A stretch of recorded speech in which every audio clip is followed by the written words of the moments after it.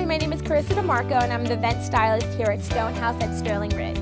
We do a lot of tips for the bride, so here are some tips how to be a great bridesmaid. One major stressful moment for the bride is putting together the invite. Yes, the bride will coordinate what the invite should say, but putting them together is really the hard part.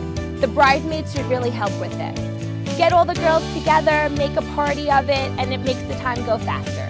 Your bride might ask you to help with out-of-town guests. She might need you to take Aunt Sally to the rehearsal dinner, or maybe make sure that her uncle gets to the hotel on time. Don't be afraid to offer your help with these items. Your bride will really appreciate it. The biggest thing you can do is be there for your bride emotionally.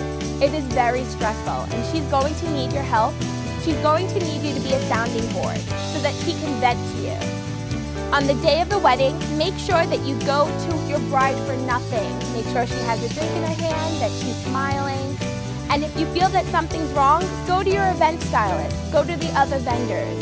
Trust that your bride has told the vendors everything that she wants and that we will execute it the way she wants it. It is the small things that matter. Make sure to send a thank you card to your bride for your bridesmaid gift. Make sure to help her send her thank you cards out. Ask her if she needs you to babysit her pet, or if she needs you to water her plant while she's on her honeymoon. After the wedding, your duties as a bridesmaid do not stop. Remember, you are her friend first.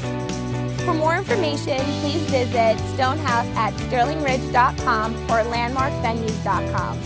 My name is Carissa DeMarco, and I am a memory